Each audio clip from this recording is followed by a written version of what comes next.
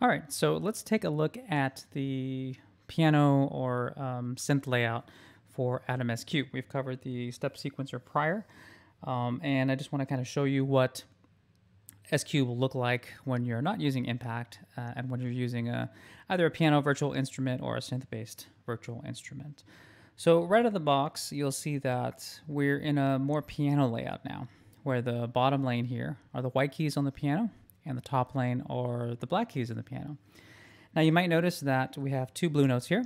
So those represent the root of whatever scale or key that I'm in currently. By default, actually, you'll see that down here on the first pad. So pad 1 will usually be your root. But the nice thing about Atom SQ, and there's pluses and minuses to not having keys when you're using a keyboard, but the big plus here is that we can change the layout to kind of meet our needs. So let's imagine that this was a 32-note keyboard controller. If I was playing what I played a second ago, which was this minor chord, and I wanted to go down to B, well, I couldn't do it, right? Because there's not a B there. I could go through and transpose it, but then that kind of shifts every single key. So the nice thing here is that if you select range, I can actually freely move where the notes are or the cross-section of the piano that I'm currently looking at. So I can give myself a ton of room here on the bottom, or if I need more room on the top, I can just basically shift over that cross-section like I said. So that's range. We also have octaves right next to that. So when I select octave, it does just like you'd expect. You'll also notice over here as I turn this, these buttons are changing too. So these are quick changes for your octaves. So I can hit my C, etc. Now you notice that A is a little bit different. And when I was playing earlier, I actually held this down as I did this. If I get in the right notes, hold on one second. There we go. So that's my sustain. So as I hold that down,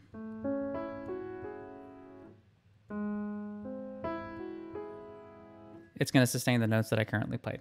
So A is your sustain, and then the other buttons are your quick octave changes, essentially.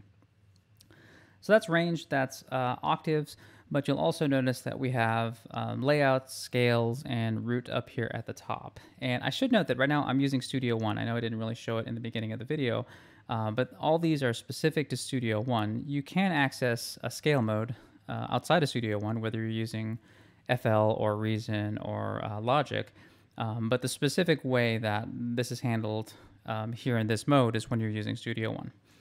So we're looking at keyboard layout right now. And let me just fix my range here so that we're looking at the same thing, which is your traditional standard piano layout like I talked about a little bit earlier. So that's everything is chromatic as it would be on a piano. Now, if I switch my layout over to continuous, now everything is actually laid out left to right. And as I go past 16 to 17, it picks up. Okay, and then the next mode is actually scale only mode, which I'll talk about in just a minute. But first, I'm going to get into scales. So right now we're set to chromatic. That's why we hear every single note. Everything is possible here. But when I switch, the first one that's available is major. So for those of you that are familiar with a piano, you know that C major, all the white notes are pretty much C major, as long as you start on C, right? Now, it's kind of hard to see with my lights, but the other black keys are still there. They're just really, really dim.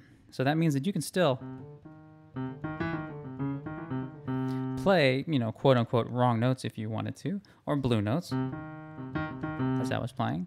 But the bright lights are there to guide you along the correct way. So this is major, and I can switch it over to, let's say, natural minor.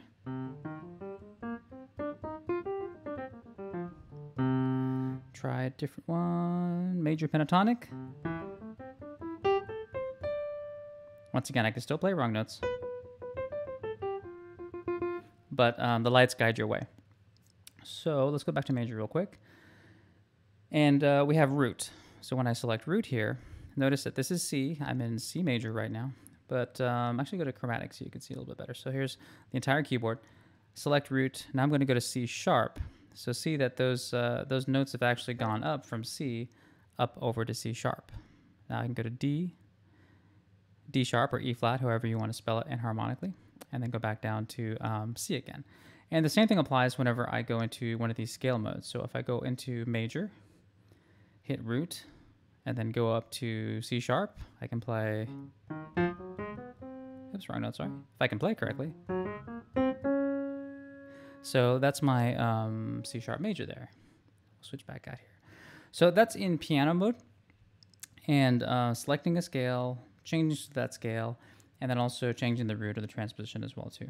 Now, when I go into continuous mode, remember this is where everything is from left to right. Kind of the same rules apply as far as the bright and dim pads. So I'm going to go scale, I'm going to hit major, and now you'll see that some of the pads have dimmed, but remember now we're going left to right. So we would go, missed a note. All right, so left to right. And then the last one is actually scale only. So where before we still had those possible wrong notes, when I go to scale only, as the name implies, I'm only going to be able to play the correct notes.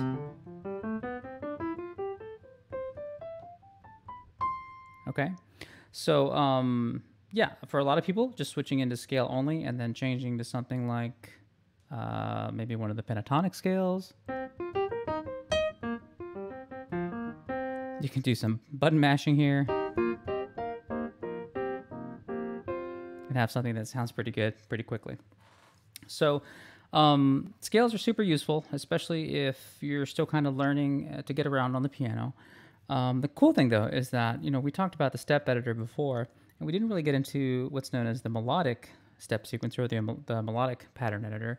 But if I come over here to Studio One, let me hide my piano window there, and I open up my editor, you'll see that the melodic mode is a little bit different than the drum editor for pattern editor. So we have a few different options. But the cool thing here is that, you know, if you remember from my instrument mode, I was in C minor pentatonic with scale only selected. So when I go into editor, that's actually what's going to be reflected. So the way that the editor works is that the top lane is where I play my notes or select my samples, depending on what instrument I'm using. And then the bottom lane is where I'm programming. So let's say, you know, I played maybe that C right there, that I can go through and, you know, play Cs along my timeline here, or program Cs along the timeline. But the scale actually applies here. So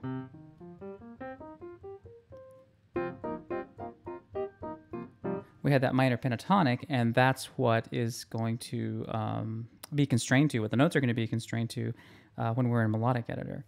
And melodic editor is super cool because we can put it in step record by hitting the record button. As long as you're in editor mode and then you hit the record button, you'll notice that this is this record button down here versus the main record button down here at the bottom.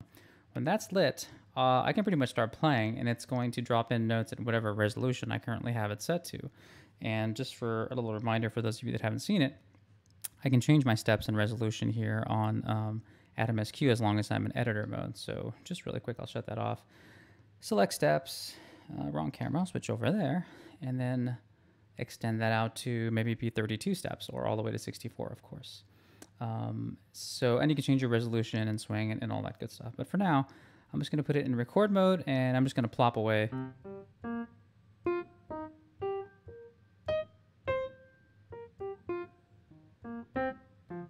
Right? So it's recorded 16 steps in, so when I go back and hit play,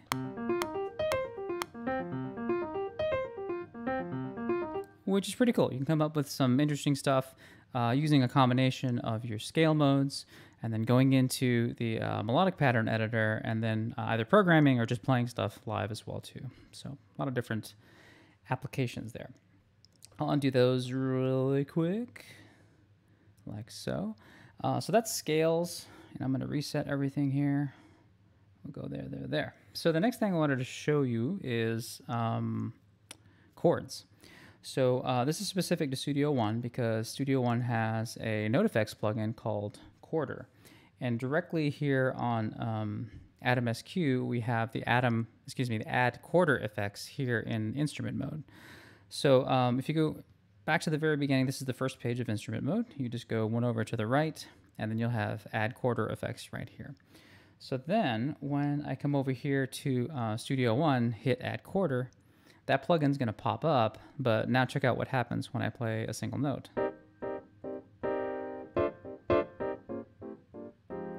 Now we're playing chords. And if you remember the plugin preset changing system, so that's holding down Shift and then turning the knob, I can actually cycle through these different note effects plugins as well too. So that's the kind of default one. If I switch here, this is diatonic major chord.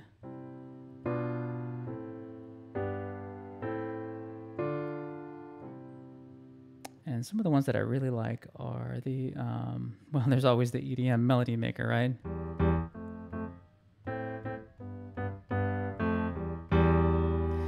And then I like these neo soul ones a lot.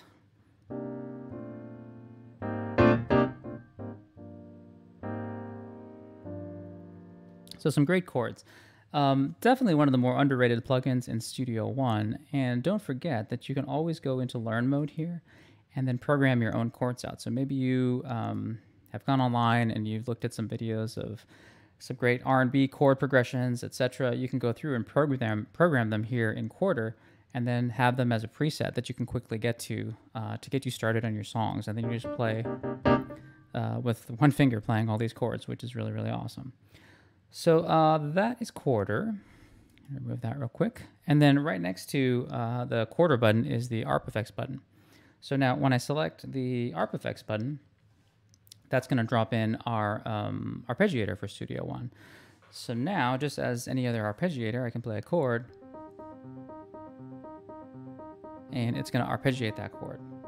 The knobs also have assignments as well too. They have assignments in Chorder. They also have assignments here on arpeggiator. So the way that you would find those, what they're currently assigned to, you can always change them, but you can come up here in the upper left-hand corner, go to your external devices editor right here, and then whatever plugin is currently in focus, you'll see what the current assignments are here.